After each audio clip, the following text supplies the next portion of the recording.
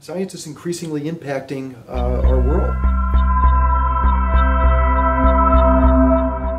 Using environments like this, we hope we can have people develop a better understanding of what science actually is as an inquiry process. What we're doing in our project is to design a virtual game-like environment that's tightly coupled to things that the science teachers are telling us that the students need to be learning.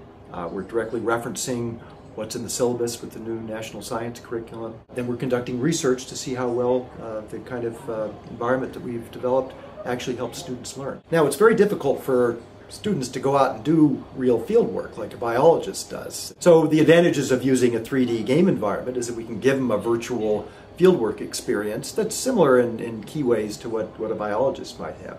What we've designed actually is a digital experience that has two different components. One part is the 3D Omosa that we've developed. It's a game-like environment.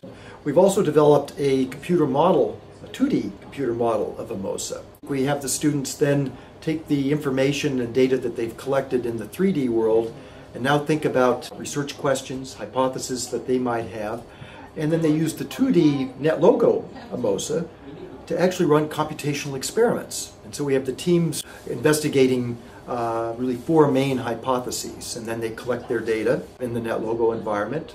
They pull that data together, and then they make presentations. What was the data they collected? Did the data confirm or disconfirm their hypothesis? So the students are getting a very kind of rich experience about what an ecology is, what an ecosystem is, and how different aspects of an ecosystem influence each other. We did see significant learning gains about key things related to understanding of science, and in particular doing scientific inquiry, the nature of variables. We saw significant learning gains by both the students in the selective class as well as the comprehensive class. Another teacher commented that he's struggled in the past to get the selective kids to view science as something that you do, not something that you just memorize. He felt that the kind of experience that we had over the 2 weeks with giving those selective students a better understanding of maybe what science really is. We also found in the interviews that all the students in both the classes really found it a very engaging, interesting way to learn science. They enjoyed both the game-like 3D Omosa quite a bit, but they also enjoyed using the 2D NetLogo Omosa. They found the interactivity, that they could change different parameters and they would get different results from that. They found that very interesting way to explore the research questions. We have, as our scientist involved with the project, Dr. Charlotte Taylor, who's in the Faculty of Science here at the University of Sydney, a biologist. She's spent 10 years in the jungles of Malaysia doing field research, so she knows quite well what real scientists do. And we've been very fortunate to be working with the computer science department at Macquarie University. We're kind of exploring also ways that we might take things that are running now on a laptop and have them run on your iPad or your Android device. Deborah's team has put together a very, very high quality product for us that's combining some very interesting technologies.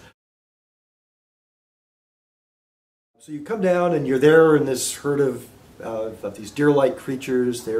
We've named the Yurt. You'll look around and you'll see these kind of scary-looking wolf-like creatures that we call the Toru. We have a map that's up in the corner of Omosa, and you can click on that, and you can you'll see that there's the village where the Omosans are located, and there's a couple of research stations. In another part of the island, there's a research lab where the biologist is, so you can go and you can talk to the biologist. The Omosans themselves have ideas about what's going on, and then they share a little bit about their culture and their history and how their hunting practices. So we asked the students in some of the activities that they have to go around and to gather information in these different parts of the world.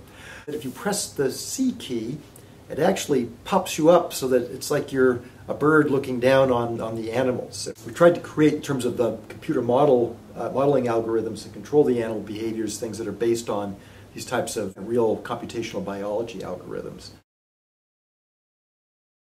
We're hoping to generalize the use of these kinds of environments for learning in history and in social studies.